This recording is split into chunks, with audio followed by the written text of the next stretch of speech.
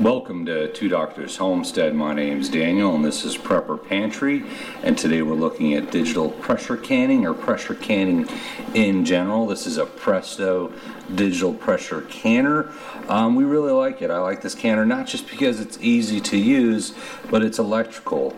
It says it's 1400 watts. I haven't really measured it out, but the advantage is we can run this on our solar system. We have a solar backup system, so it works off grid, right? And I realize a regular pressure canner, you could set up a campfire and still do your canning there, but this is very simple. As I said, it doesn't require a lot of firewood.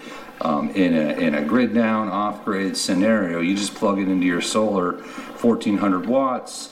For what we're doing right now, it's only running for about 20 minutes, so you're talking maybe 400 watts of power. So I haven't tested it.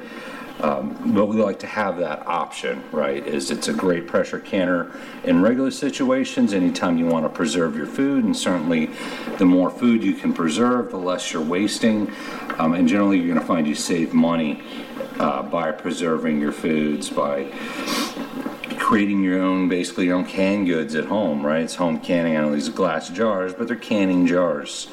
At $300, it's a lot cheaper than a freeze dryer. Now, of course, a freeze dryer, once you freeze dried something, you can get a 25-year, 30-year shelf life, whatever it is. This isn't that, but it does become shelf stable, and it could be good for years, depending on how you store it and what you're putting in, assuming you've canned it well. So this is a broth that we've made.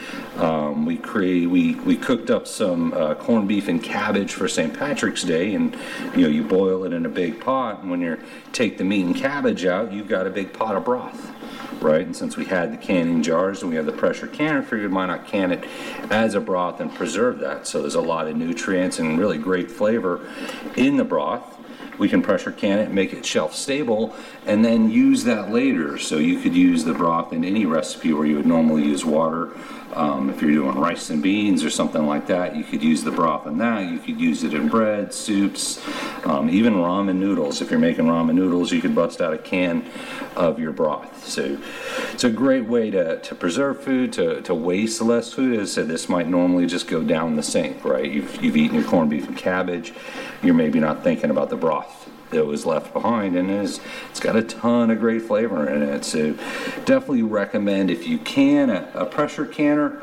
If you've got solar, a digital pressure canner is a great addition, simply because you can run it off your solar backup. So in any situation, you can continue to preserve your foods. And really, with a pressure canner, I mean, we're doing broth right now, but you can do a lot of things. You can do meats, and you can do sauces, and a long list of things you can do with a pressure canner, and it makes it shelf stable.